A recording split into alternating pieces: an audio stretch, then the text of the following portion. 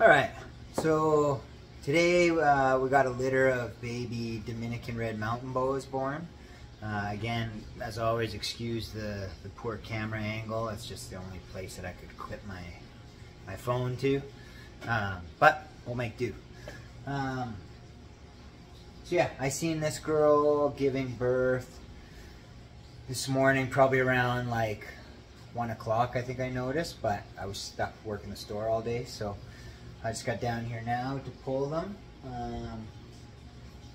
Pull the glass out, and you probably can't really see, but there's babies up here in the branches. There's babies everywhere. Let me see. Get this guy off the basking spot.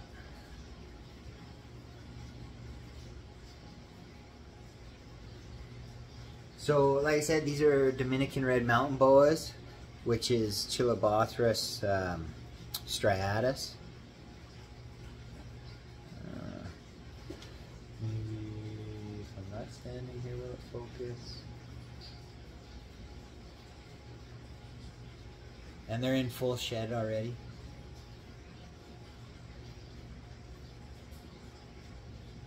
You can see a little umbilical hanging there.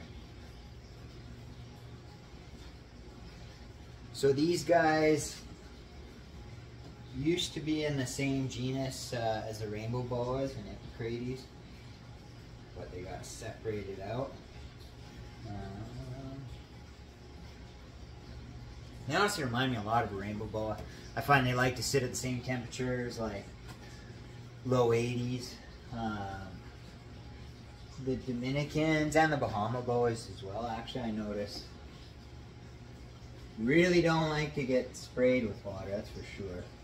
But I keep them pretty much the same as a rainbow boa, just not as, not quite as moist.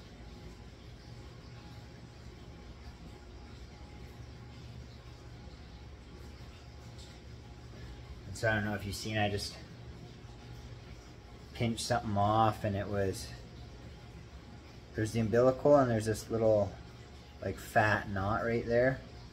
I pinched it off after that knot, and then the rest it'll either, like, it'll kind of just absorb and then fall off the excess. But good sized babies, as you can see, they're really fat. So far no big yolks hanging or anything like that. Now this girl's last litter was, she had 15 live and 1 stillborn. So actually I can count, there's 2 there. This guy's hilarious. He's just perched up here on the branch above the water dish. And this is a really cool snake because they're all over the place in terms of color. Like, they all kind of start out this rusty color, and as they grow, some turn out to be super orange, some turn out to be like almost blood red. You get some that are more like gray with some rusty patterns. But they're really variable. This one's got a really dark head, which is cool. 3. One thing with these guys is typically they start out as lizard feeders, which out here in Canada, we can't really, it's difficult to get like hatching in moles and stuff. So what I did with my last litter, I actually tried everything to begin with, like yellowhead geckos, different hemidactylus species. I tried a bunch of different stuff and it wasn't really working. So I ended up force feeding them mouse tails, and then they got a little bit bigger, and then I moved over to force feeding them pinky heads, which these babies are actually bigger than last year, or well, last litters. And basically for me, once I got them to eat like 5 pinky heads, they all started to switch over to just whole frozen thawed pinkies. They're really cool. It looks like it's shedding, but that's actually just like dried, like part of the embryonic sac. I don't know.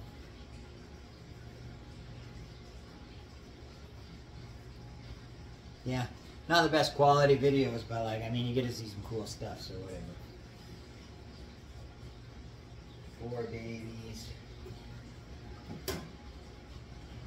This guy's just hanging here too.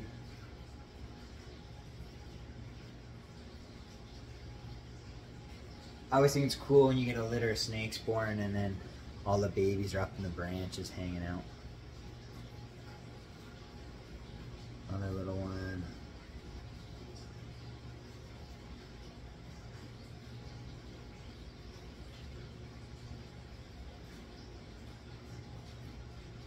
Maybe. No.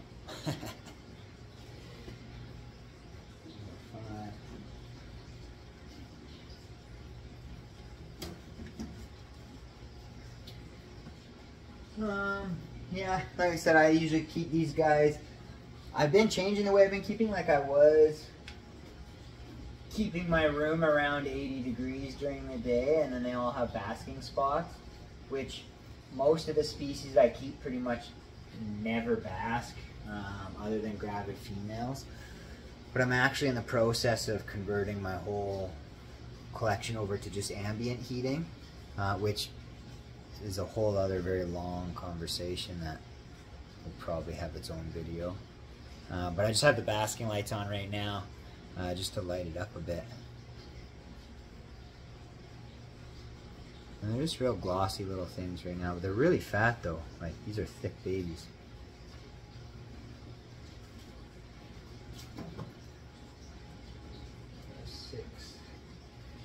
Got 6 babies.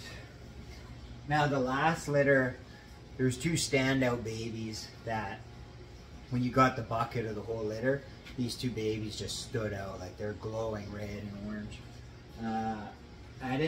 At the end of the day, it ended up being a pair, but I've got 3 males here and 1 female.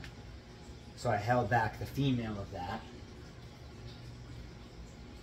And then these Dominicans are actually a co-project between me and a good buddy of mine, Daniel, who was formerly known as Monkey Tails Canada. These were all part of his collection, and then when he downsized, he sent them over here on a partnership. So see, this one's got still a lot of stuff hanging out, so we're not going to muck around with that one too much. I'm just going to get it in a container here.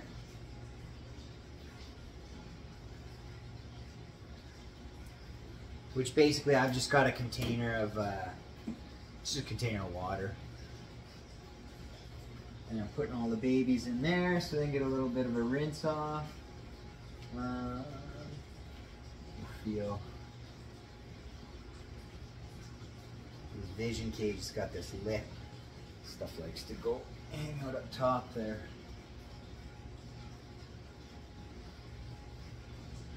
Same thing with the underside.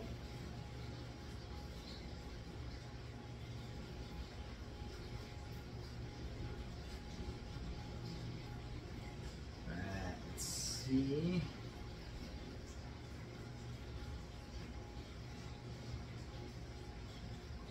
I got lucky last year where she didn't give birth inside of the cork tube, she gave birth on top of it.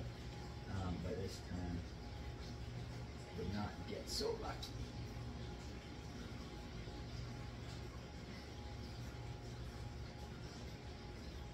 There's definitely a whole pile of babies in here with her. A little bit. Oh no. Well, that's no fun.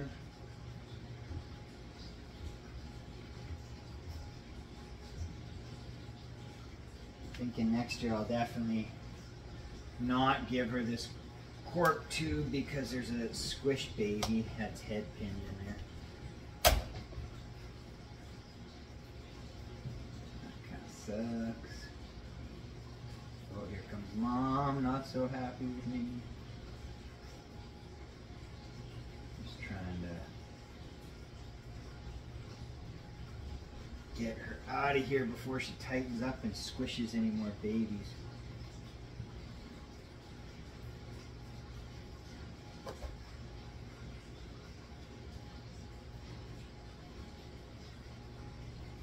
Okay, babies. Oh, she's gonna give me a good chomp here. Okay.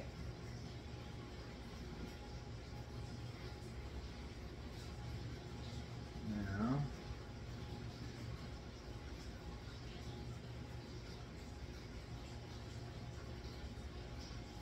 no babies coming out. So this is mom here. Nice and slippery and slimy. You can see the size of her. She's like, you know, whatever, a good 6 feet. Beautiful snake. Something really cool with this species too is they're kind of like a crested gecko, like they fire up. So if you see, don't bite me. If you see them at night, quite often they're bright red. But yeah, good size. Not a super thick animal.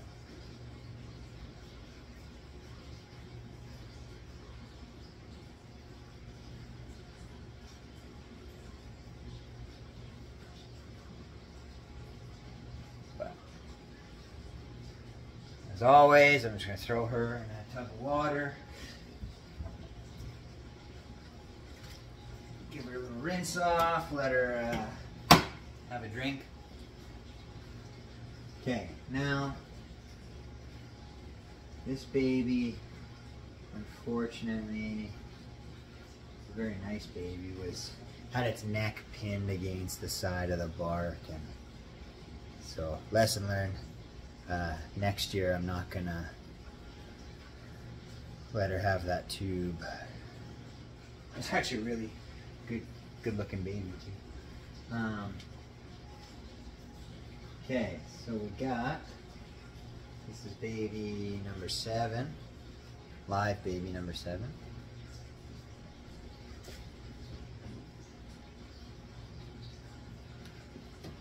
Grab some paper towel, things are getting pretty slimy around here.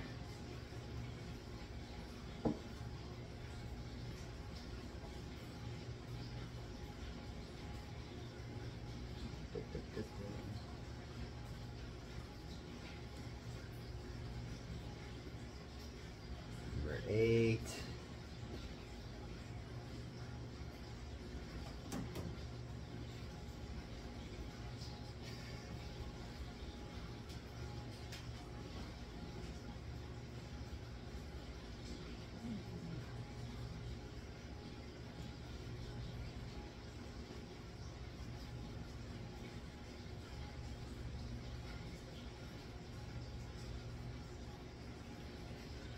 Number 9. I figure out some sort of lighting situation or something so you can see this stuff better. But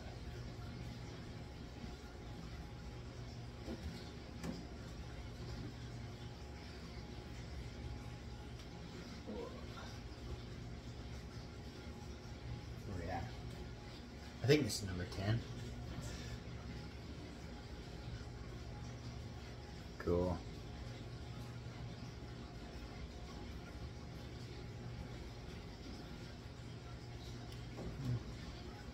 Yeah, and these guys are known to have pretty big litters too, so I'm curious to see what size this litter is.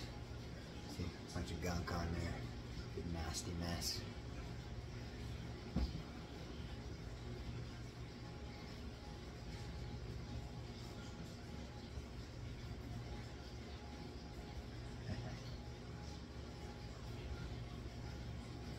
The 11.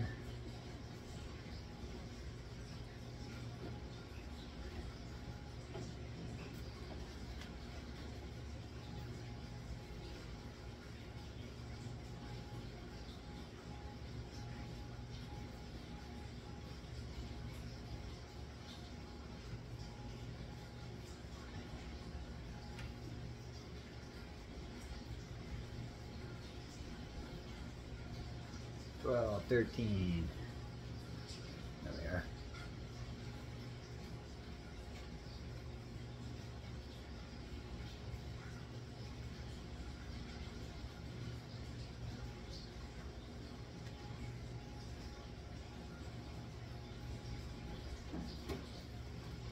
So like I said, last year she had 15 live babies, and we're at, I think, 13 there.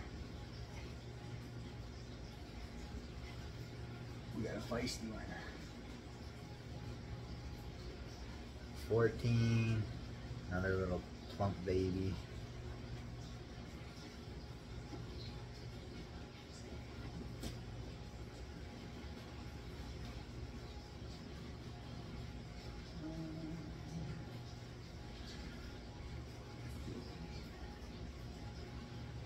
$15.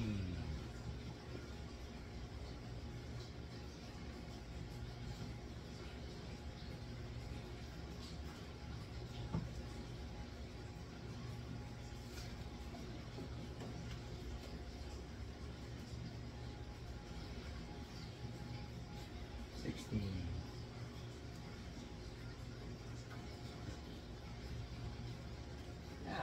Yeah.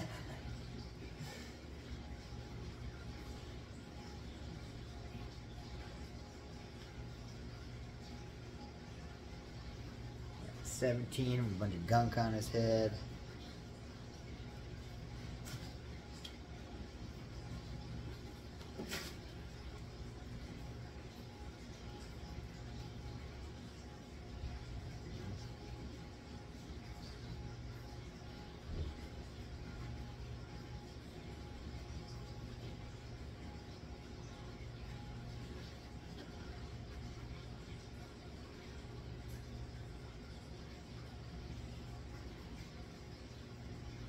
Just got totally distracted and lost count. This is I think this is 18, but it's got a funny little, I don't know if you see, a little funny little bump right there. We'll see what's up with that. Perfect baby otherwise.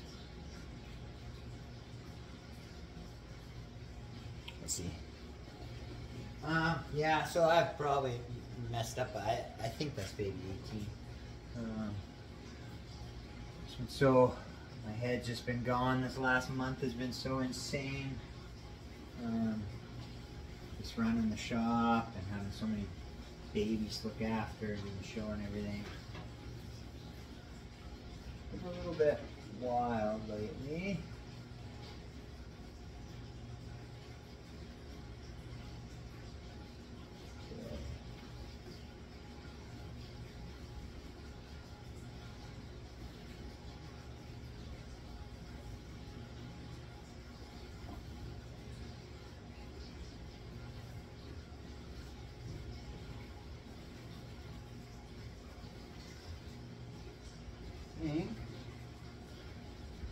That would be all of them.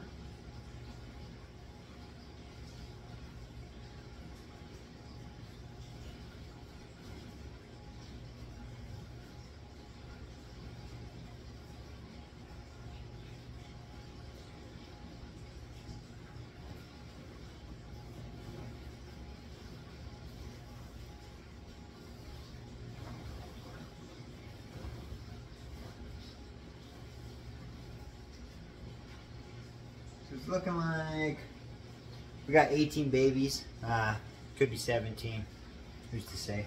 And then there was also this honestly really nice baby, which is a shame, that was just squished under the mother. So lesson learned for next time. I actually, man, that was a really nice baby. I'm actually going to be upgrading the female Dominican and the female Bahamas to some bigger cages, because these ones are basically like, they're 3 foot by like 30 inches. Like they're pretty small cages at this point because they're getting pretty big. But I just wanted to wait, A, because I didn't want to move her before she gave birth, and B, the doors and, you know, this side and everything, like, it's got foam stripping. and the vents on the vision cages are so secure. Like, these babies just get out of everything. So I left them there, but I'm going to be upgrading them to something secure, and then all the males are just going to stay in these cages. What else? Yeah, Dominican red mountain boas. I get a lot of messages when I have these babies available. People wanting red ones. Like I said, they start a rusty color and then they develop either like a blood red or orange or gray orange. Like, you can't necessarily say. But yeah, this is a big pile of babies in here.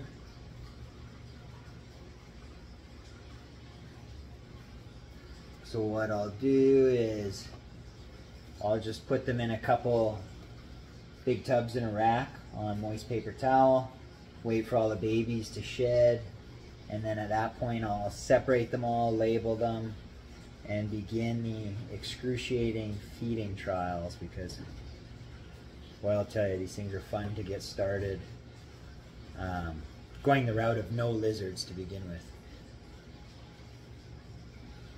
But yeah, baby Dominican red mountain boas. If you guys have any interest in these, just shoot me a message on Facebook, the Reptile Shop Red Deer, or Instagram, which is just the _reptile_shop, which is where I post most of my breeding updates and everything. The Instagram is pretty much just all my breeding projects, and then the Facebook is just, you know, kind of store shenanigans. But yeah, there you have it. Dominican red mountain boas out here in Canada.